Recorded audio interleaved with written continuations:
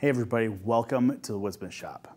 On this episode of Woodsmith Makes, I'm going to take you into the back shop at our magazine studio and show you how I built this farmhouse table. So let's check it out.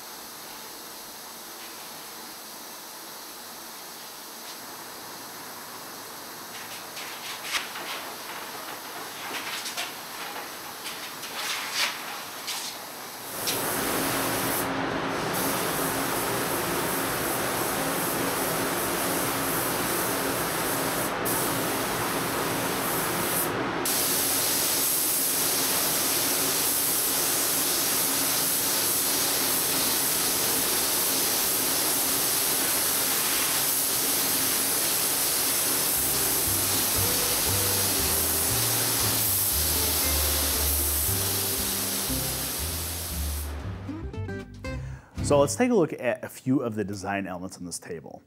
Now, I was asked to build this by a friend of mine, and when she was talking to me about tables, initially she was showing me a picture off of a Pinterest site that had a table that was built by somebody that was using construction grade lumber.